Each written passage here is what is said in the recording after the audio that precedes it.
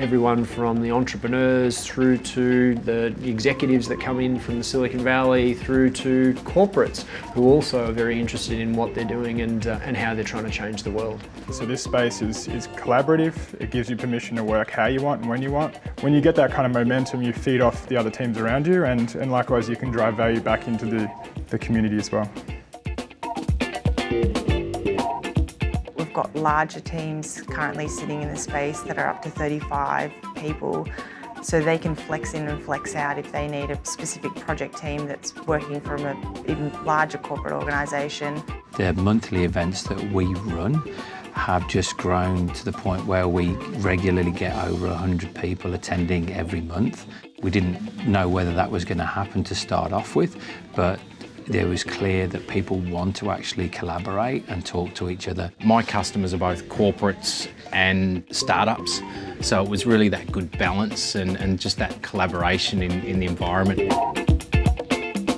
So 2 guys walk in the door and they end up with 6 staff, and they end up with 10 staff and 12 staff.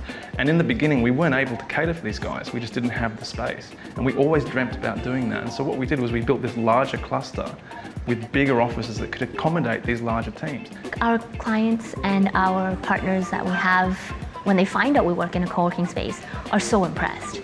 They think that it's not only very strategic in terms of what it is that we do, but they're also very intrigued at what it means to be in a co-working space, and of course the benefits that that kind of space provides.